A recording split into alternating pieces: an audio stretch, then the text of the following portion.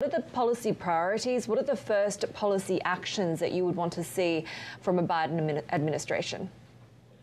Yeah, so President-elect Biden has a $2 trillion climate plan that he announced back in July, and it's focused on 100% clean energy by 2050. And I think more importantly, eliminating the electric grid emissions by 2035. So that's going to create, a lot of opportunity to digitize our energy, to decarbonize and decentralize our energy. So we like his plan because it's very much in line with, our own corporate mission and values and goals. What is the impact that you see on this policy shift, which is expected to be seismic, right, on not just your business, but global energy, supply chains, the overall industry?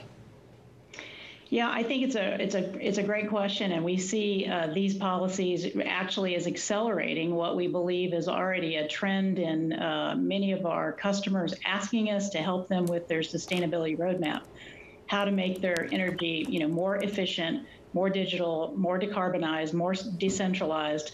And these are trends that were happening, before, this administration change, but also they're going to actually accelerate now with this administration change.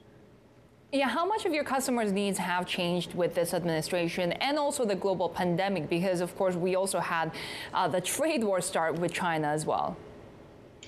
Yeah, I think COVID has been an accelerator, in all things digital. And, we think about supply chains and, supply chains around the world have been severely disrupted. And it's from a couple decades of really, optimization at every level, at the labor level, at the factory footprint level, at the transportation level, and even at the inventory level.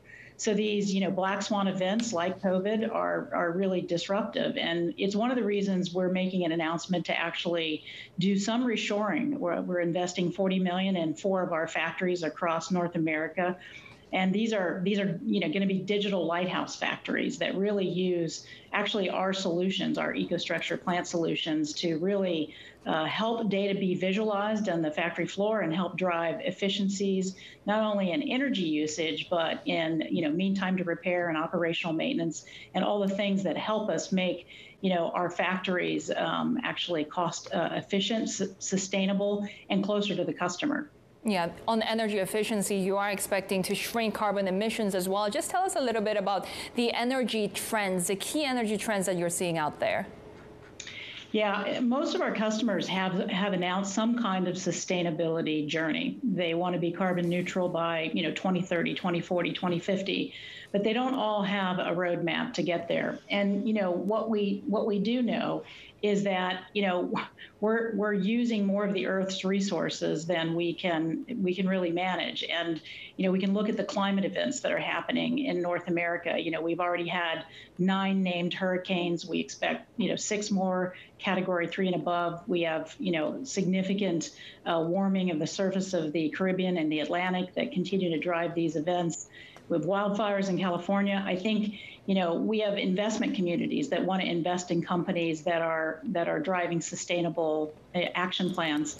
So this has really boomed businesses like our microgrid business. I mean, we already have 300 microgrid solutions actively working in the U.S., and we have more coming. Maybe a really good recent example is a company, one of our customers called PACCAR. They build the Peterbilt. They build the Peterbilt and Kenworth trucks. And they actually are electrifying their fleets, but they realize that the grid is not really sufficient to charge. So we're creating microgrid solutions, renewable, sustainable solutions for their charging infrastructure. Annette, you talk about the need for obviously bipartisan cooperation in order for some of these goals to be met. How important is it to have global cooperation? Because here in Australia, we're sort of sitting in this awkward situation where we're looking at potentially one of our biggest allies. The US is taking this very pro-renewable, pro-green, tackling climate change stance, whereas our government here is still very much big fans of coal. Yeah, look, companies have been leading this initiative. I think companies will continue to lead the initiative.